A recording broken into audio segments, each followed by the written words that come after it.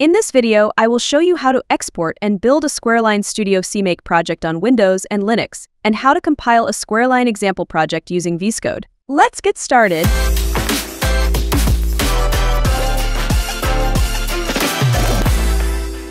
Launch SquareLine Studio and open the 3D Printer V2 example project.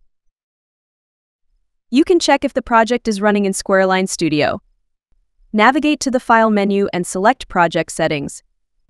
In the Board Properties section, select CMake Eclipse VS Code with SDL for development. Apply changes. Now go to Export and select Create Template Project. Select your target folder and wait for the export to finish. Locate the exported project folder and open readme.md. You need to complete the prerequisites to configure and build your projects. First, follow the link to the CMake download page. Locate the latest release section and download the Windows x64 installer from the Binary Distributions section. Run the CMake installer. Make sure you add CMake to the system path for all users. Finally, hit Install. You can check that CMake is installed and will be accessibly from console. Launch a Windows console and type in CMake --version. It should respond with the CMake version you just installed.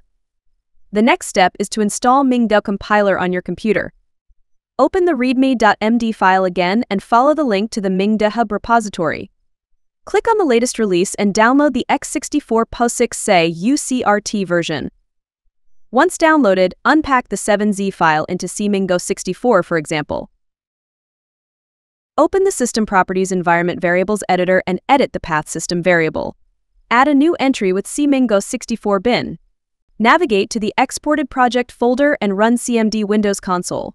Type in gcc version to check the recently installed minggcc compiler is accessible. You should see the version that you have installed previously. To build the example project, you will need to run build.bat. Once compiled, the 3D Printer V2 example project should start automatically. I will show you how to compile SquareLine example project using VS Code. Make sure you have VS Code installed on your computer. The easiest way to install VS Code is from the Microsoft Store.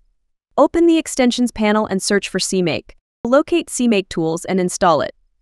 Open the File Explorer and open the exported 3D Printer V2 project folder. Once the project is opened, you will see a CMake icon on the left toolbar. Open the CMake panel and under Configure, click on the Select Kit icon button. In the top of the screen, the kit selector will appear. Select Scan for kits. After the kits has been scanned, click on the Select Kit icon button again. Now you will need to see the previously installed Mingo compiler as GCC. Select it. Now, on the bottom of the screen, press the Build button. Once the project has been built, press the Play icon button to launch the application. In your Linux console, type in sudo apt-get install libsdl2-dev. In the exported 3D Printer V2 project folder, execute the build.sh script. Once the build is finished, the project should start automatically. Thank you for watching this video. Don't forget to subscribe to be notified about our latest videos on time.